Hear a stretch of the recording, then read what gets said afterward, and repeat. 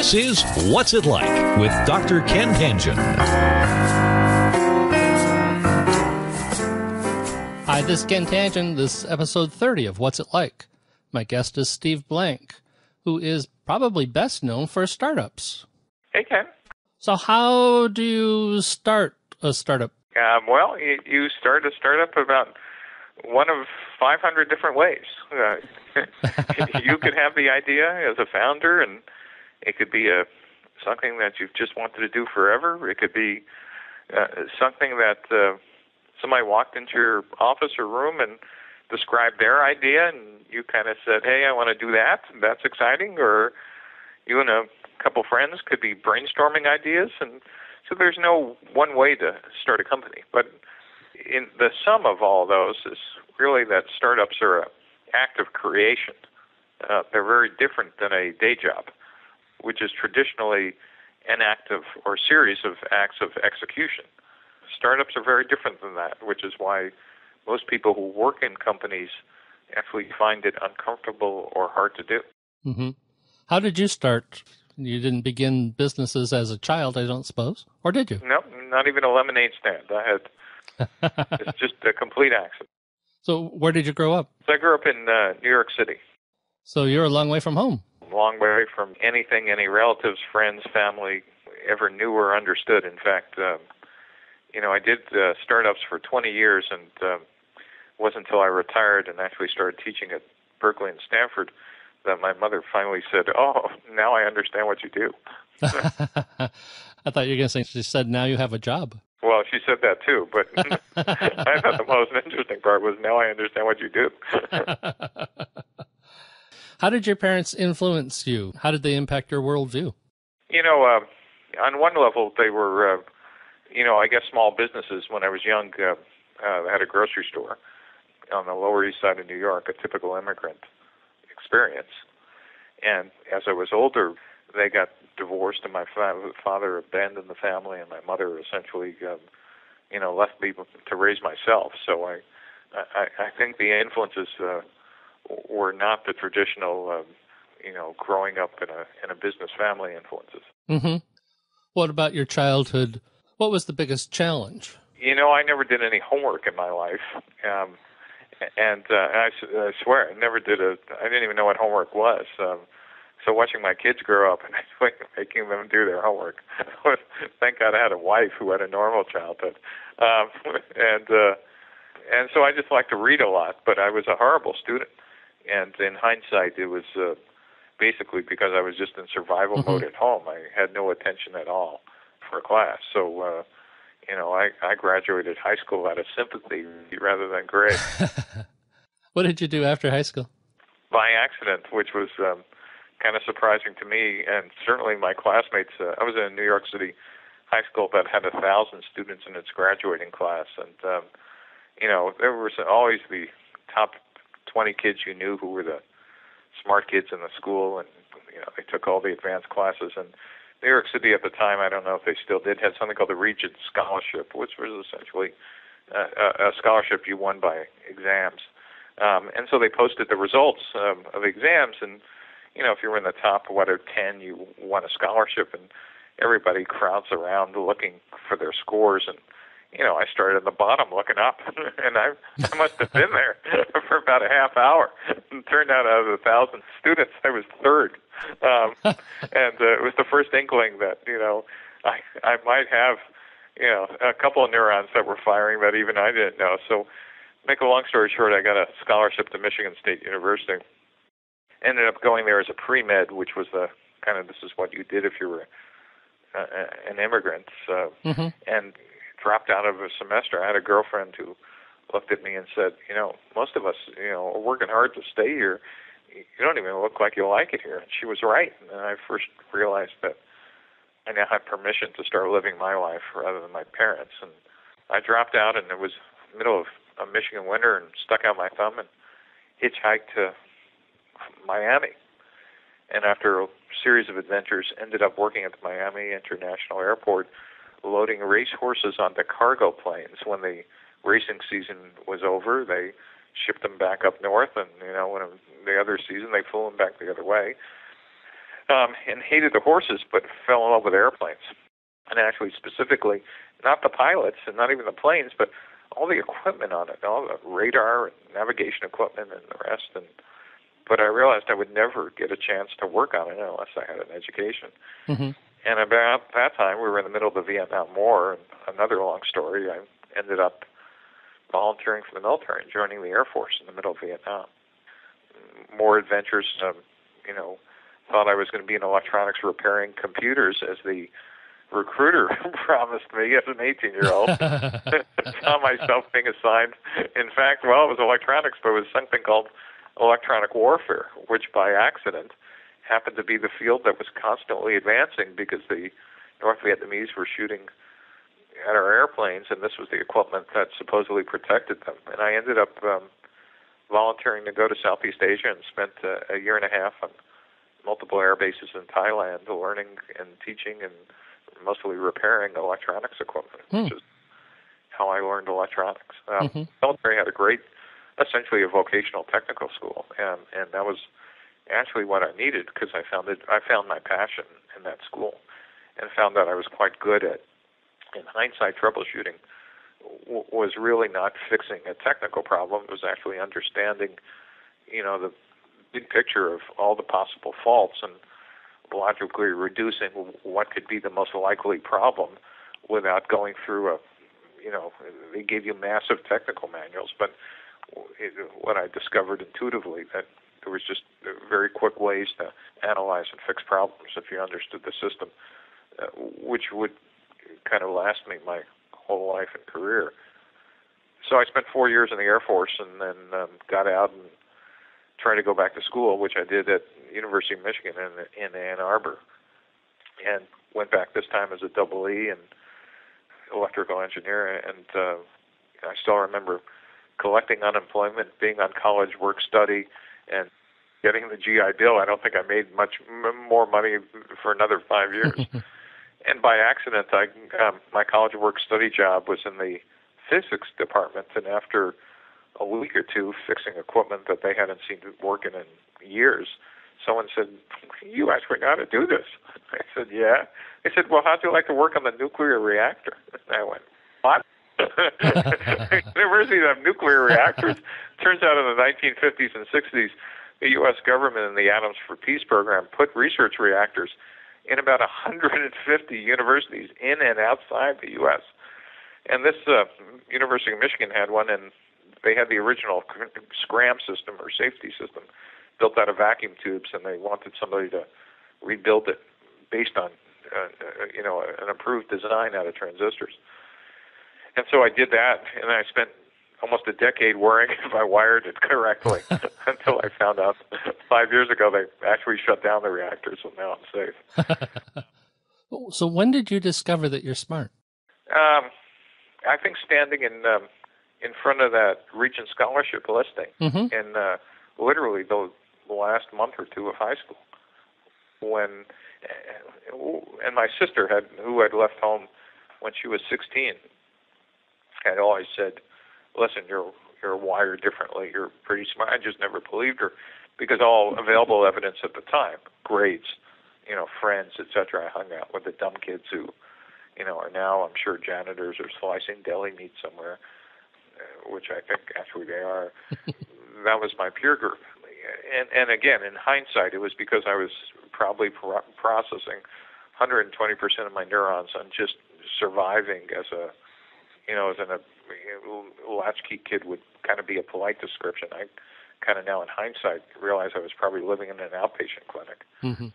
So there wasn't much time to be thinking about other stuff. But in the military, I really got to blossom. I mean, it turns out the U.S. military, and we're seeing it again in Afghanistan and Iraq, happens to be an organization which is incredibly bureaucratic. I mean, the definition of it in peacetime, but in wartime, what we do wonderfully well is we innovate and we promote creativity. And so as a 19-year-old, I was managing 20 people and realized I had a skill which, as I said, lasted me my whole life. And it also brought out a couple other things I now understand I turned into heuristics. One is all the conventional wisdom of never volunteer for anything. I volunteered for everything. I mean, that's how I ended up overseas. That's how I ended up managing people. That's how, all my other friends, hey, let's go downtown, go get drunk or other stuff. And I'd go, well, yeah, I'll meet you there later, but I'm going to volunteer to help over here. Why should you do that? And, that was the other part. It's not only volunteering, but the other thing I learned, again, implicitly is show up a lot. I would just show up a lot where other people go, okay, job's over, whatever. I'd volunteer to do other things, not because I was trying to be good or kiss ass. I mean, that never even entered in the calculus. It's because I was interested, and that's the third piece. I was just always curious. I mean, my job didn't end at my job, even if my job didn't include, this part of the equipment. I was always interested in learning it and learning something else. And so to me, showing up a lot, volunteering, and intense curiosity kind of drove my entire career. Mm-hmm. And those are skills that could be learned. I mean, there's nothing in here about being intelligent. It was just, none of that was conventional wisdom. Well, military, the first thing you learn is don't volunteer for anything. Show up a lot. Who teaches you that?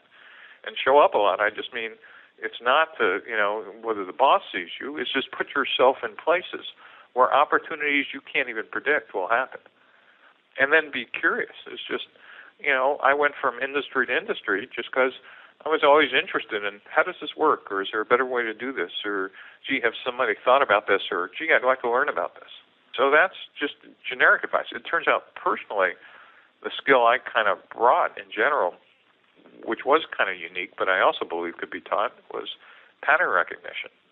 Meaning, I'm always gathering a lot of data, and I don't know what goes on in the back of my mind, but, disconnected pieces of information somehow connect themselves in new patterns, and I tend to see things. And so most of there's a fine line between being a visionary and hallucinating. And most of the time it's not clear. Only time will tell. But that brings up probably the fourth point, which again is not a skill. It's just something that you could do, and that is don't be afraid to challenge the status quo. That is, if you do see something that others see, the standard in any company or organization is, well, that can't be right, or the classic, well, we've always done it this way.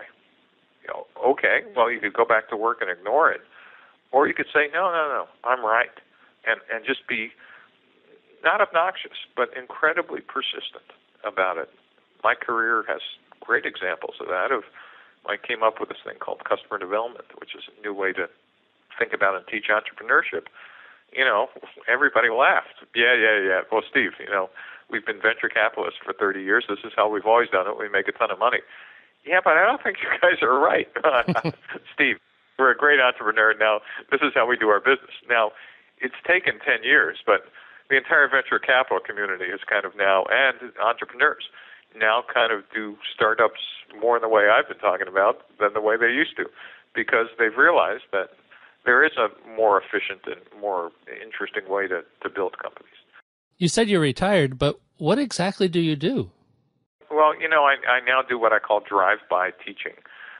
I'm a lecturer at Stanford University in the engineering school, and I also lecture at UC Berkeley in the Haas Business School, and then also lecture in a joint MBA with Berkeley and Columbia Business School in New York.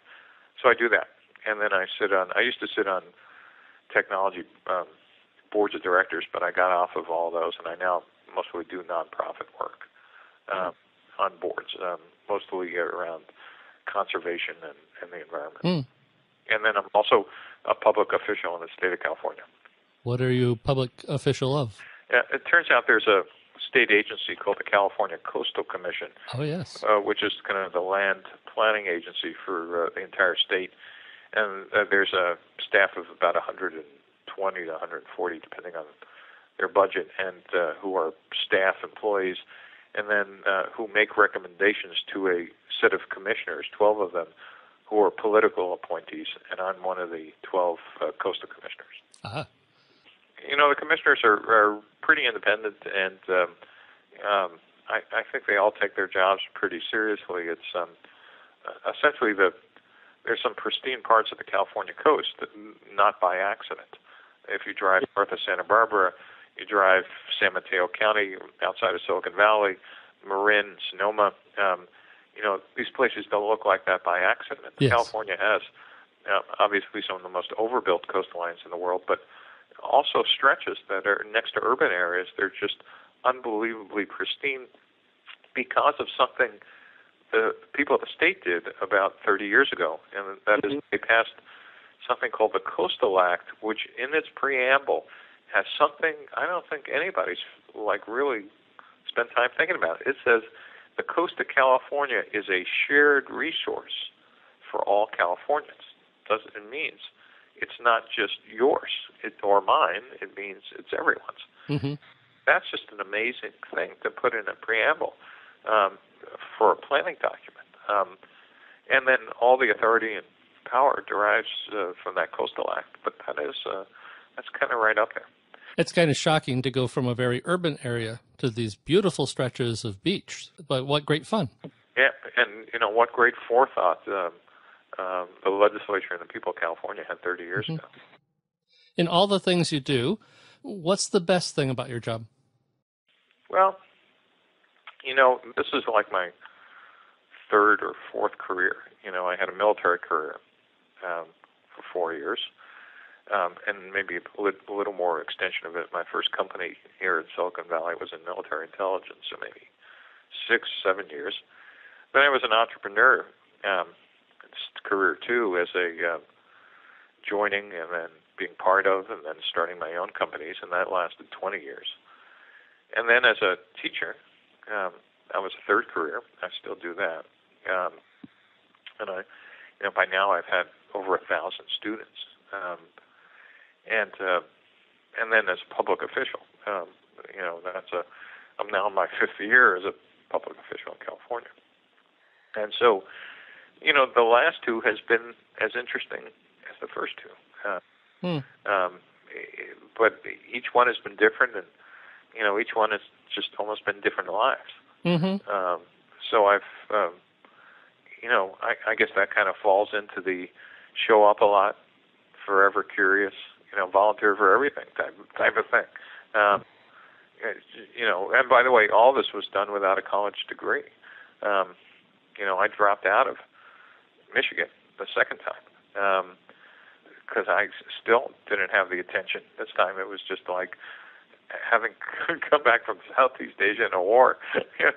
Going to school seemed like the most boring thing I could have ever done. And in hindsight, I'm sure, and I know I missed a lot since I now teach at 3 major universities, but it was the right thing for me. Mm-hmm.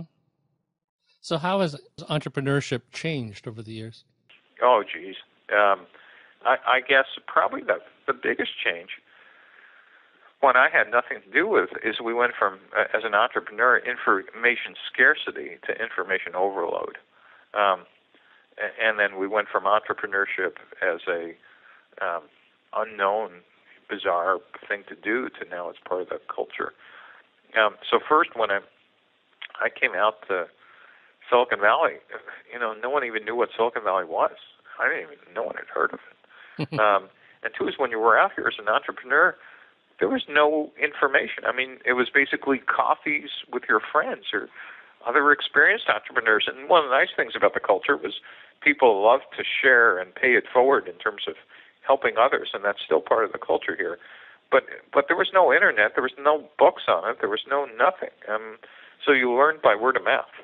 Nowadays, my students suffer from too much information, meaning there's a blog with an opinion that, not 180 degrees different. There are 360 opinions for each degree and, difference. And so what I try to teach them is a methodology for sorting through all this information.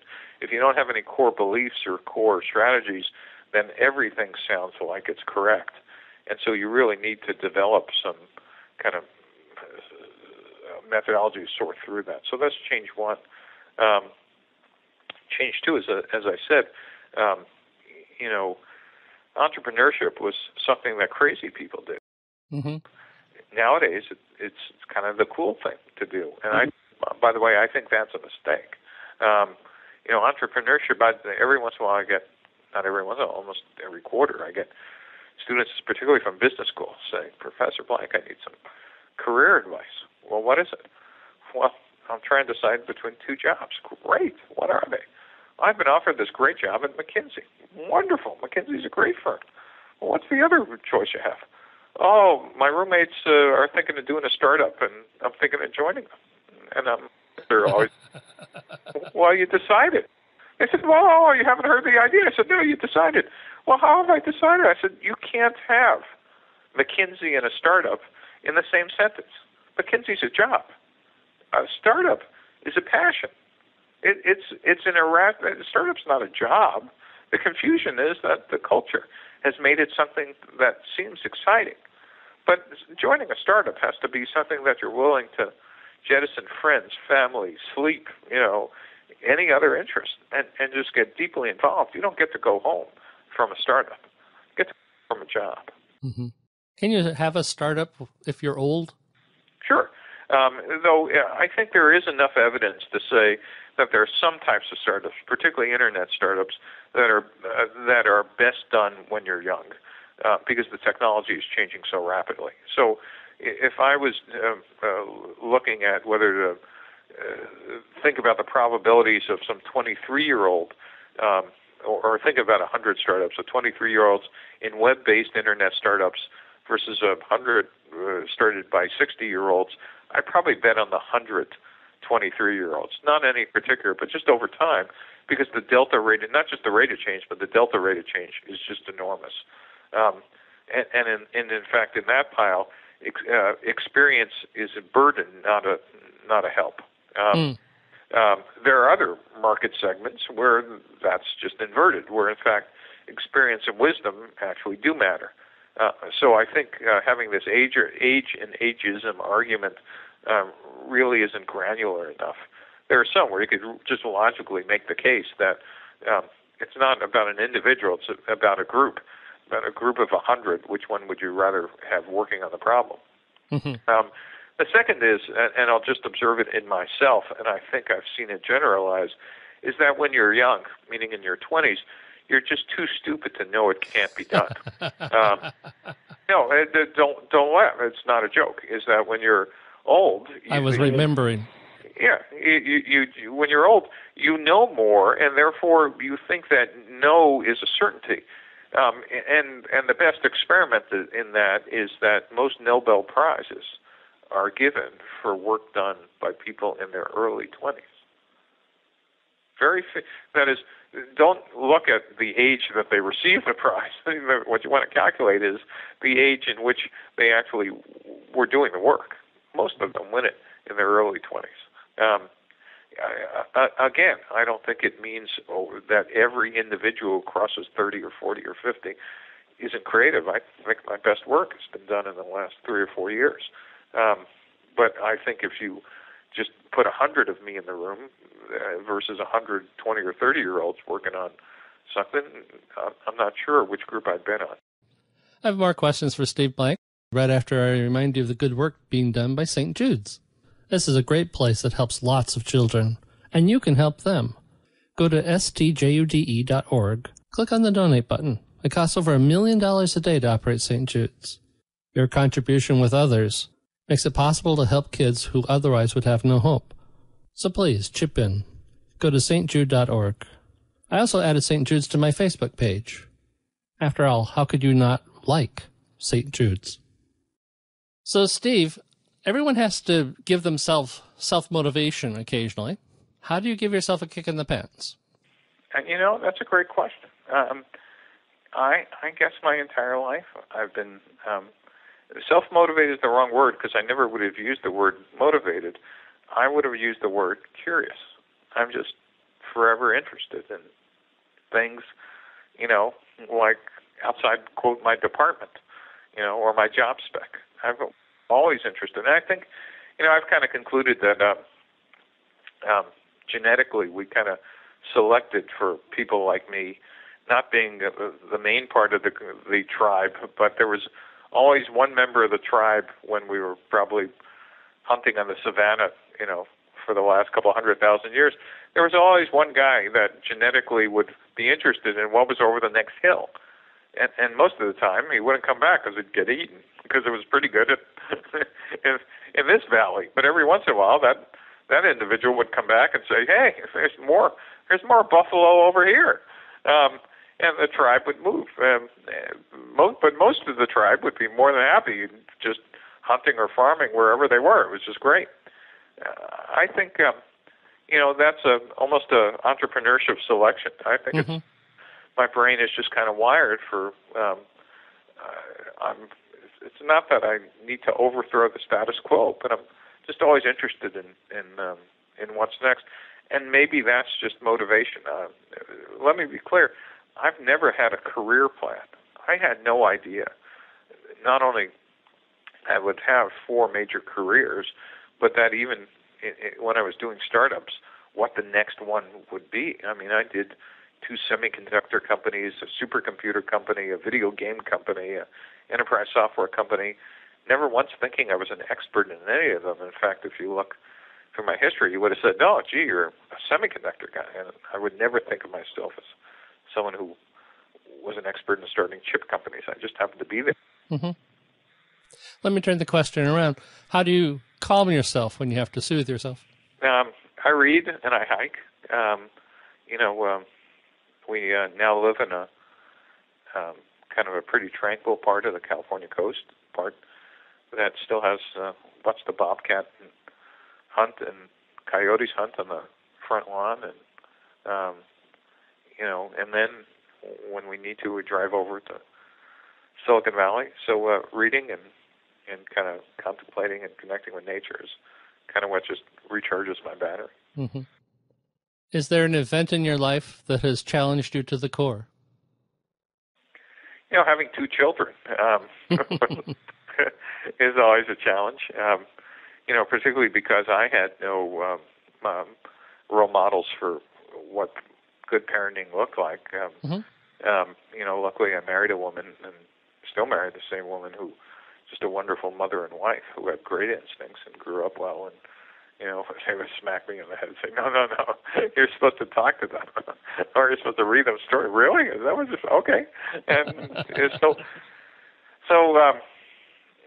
I've always just enjoyed having my kids around. I think that was kind of a basic heuristic I decided, and it turned out that they were enjoyable to have around. But like all kids, they've had challenges, both growing up and health issues, et cetera. And that having a family always adds perspective and brings your core values front and center. That's true. If you're giving a commencement speech for high school or college, what would you give as your best advice? What would you say? I just did a commencement speech, actually. and so thank you for asking. Sure. The ones I started with, even though you just got your degree, no one in the world really gives a damn about your grades or how popular you were or what teams you were on. It's now your turn. It's about you showing up. It's about volunteering. It's about being creative and figuring out what's over the next hill. Just enjoy it, because there's no undo button. I want to thank Steve Blank for joining me. Thanks, Steve. I really appreciate it. All right. Thank you.